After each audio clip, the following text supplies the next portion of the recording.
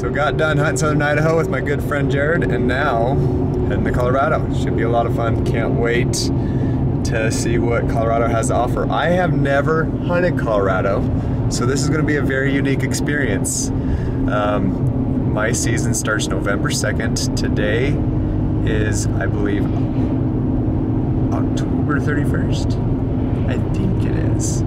So, yeah, today's Halloween. So, can't wait. Can't wait to see what Saturday brings. I have tomorrow to scout, and then we'll go hunting. But I gotta get there first. I just think about all the times that we've taken our mules in the backcountry, packing this tent that I have in here, and the wood stove, and man, makes a hotel sure nice. Well, I have one day in Colorado today before season starts. This is the third season tag. I've never hunted this in my entire life, and I've never even hunted this state my entire life. Travis has. This will be very fun, very interesting. I'm going to check out today. I'm not going to do a lot of hiking, it'll be more glassing. More than trying to find a big buck before the opener, I'm going to be looking for good areas to hunt. That's pretty much my goal.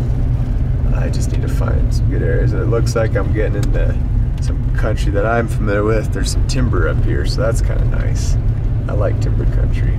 So I see the first deer in Colorado in my unit. So I know there's at least one deer in this unit. I don't mean to be a wuss, but that's why I got a hotel. I camped in this just recently with my friend Jared, and he got a nice buck, and I'm just not a fan of camping in a tent in single digits. I'm just not a fan. I'm sorry, people. Group of mule deer does there. It's nice. Nice spot the glass. I know when the rut kicked in, it's going to be a lot better here. But I can, everything right here I can shoot from here. It's nice having a long range rifle. Just got to find a big one, and the conditions have to be right. I don't like shooting through heavy wind and stuff. Usually if a heavy wind kicks in, I try to get closer. Day before season, and then I have to throw in all that blaze orange that they make you do here in this state. Because people aren't smart enough to know their target. Well, it's a cold one this morning. First day of my Colorado season.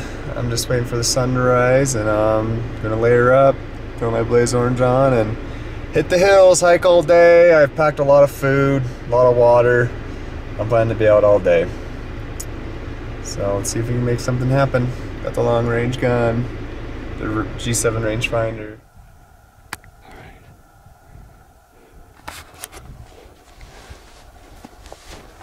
Well, opening day.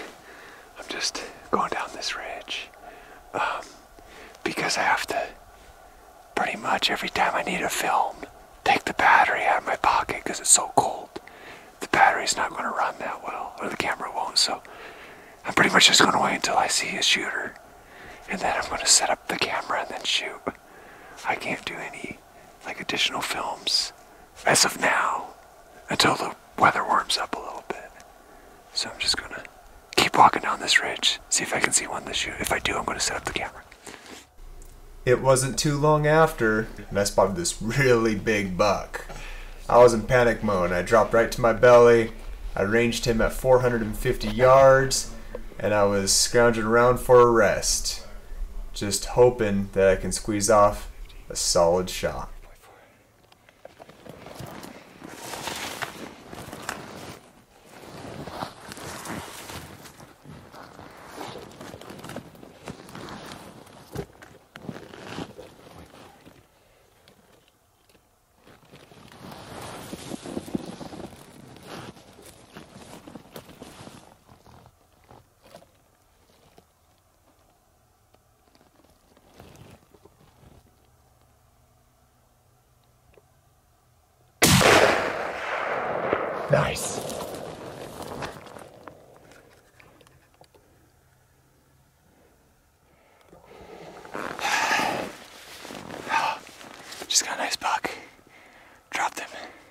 first day of season. He looks really nice. I can't wait to see him. Okay, so I got my buck. I see him. Let's see what he is. Holy smokes! Yes! That thing has some character. So stuck in the rut, 2019. We are having a phenomenal year this year. Look at this thing. I did not think this was gonna happen. Wow. Look at this. Look at that buck. Look at that buck. You guys, I am lost for words. This thing I love trash. I love this so much. What a phenomenal year it's been for me this year. I've been very fortunate. So, a little bit about this hunt. So some of my good friends told me about this unit, and I was able to pick up a tag here, and tons of people though. I already started seeing it yesterday. There's just camps and camps and camps, and it was wearing me a little bit, but I got legs and I like to hike. A lot of people don't like to hike as much as I do. So although I did have a tent, I stayed in a hotel because it's been really cold at night. This morning it was -1 degrees Fahrenheit, and I was like, nah, I'll do the hotel. So I stayed in a cheap hotel. It's a nice hotel. And then I came up here this morning, waited for daylight, and some hunters parked right in front of me and just started going out and hiking, and I was so discouraged a little bit, but I just thought to myself, well, just got to be the early bird, got to get ahead of them, and I actually took a different route than where I saw those hunters hike, but I ended up on the same ridge with them, but I ended up being slightly ahead. I did see some does this morning, but what I like to do is I like to hike glass, and I'll glass a timber patch, or even this aspen grove. I glassed this aspen grove probably 6 or 7 times, and I still almost walked past this buck. I got up on the ridge here, 450 yards, saw this buck staring at me. I'm solo, so I had to set up the camera all by myself, everything like that. As I was setting up the camera, I look behind me and these guys are skyline walking the same ridge I am, and I'm so worried. I'm like, this buck's gonna run, hurry, hurry, hurry. So I got that camera on, turned on the camera, and then I had to shoot next to the camera, pull up the gun, ranged. It was around 450 yards. The G7 told me to dial 4.4, and aimed right behind the shoulder on the other side. Boom, dropped. And just walking up here, I knew he had character, but I didn't know what to expect. I love that. It's almost like a present. You're like, what did I just kill? I don't know. This is gonna be crazy to see it. And man, this thing has points just going every which direction. This thing is awesome. This is a great, great buck. I could not be more happy. I am so glad I did this hunt. It is so nice to hunt in an area with no wolves. It's just a night and day difference with quality of wildlife. Unfortunately, I know Colorado is talking about releasing wolves here, and that can hurt it really bad. But it's good to see that there's still some quality bucks left. I mean, I just can't believe in a week's time, my friend and I both killed masher bucks on video. What a buck. I'm gonna pack them all out. I'm gonna pack the cape. I don't know if, guys, I'm broke, okay? I don't know if I can afford a mount right now, but my brother said that you're gonna regret it if you don't mount this one, so decisions. I'll pack out the cape.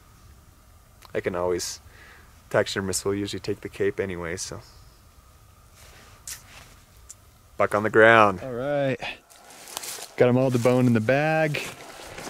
And I got them caped out just in case I want to get them mounted.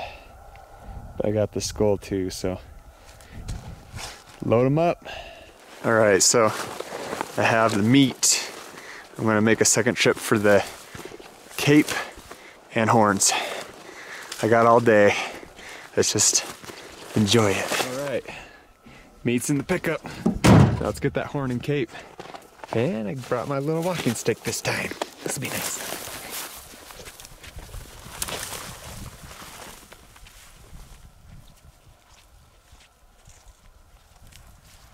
Public land solo filmed hunt. Can't get any better than that. That is a big buck. He might actually be my biggest buck of all time. I can't wait to get a tape on those antlers, but regardless of the score, I'm so happy to be able to get this buck here.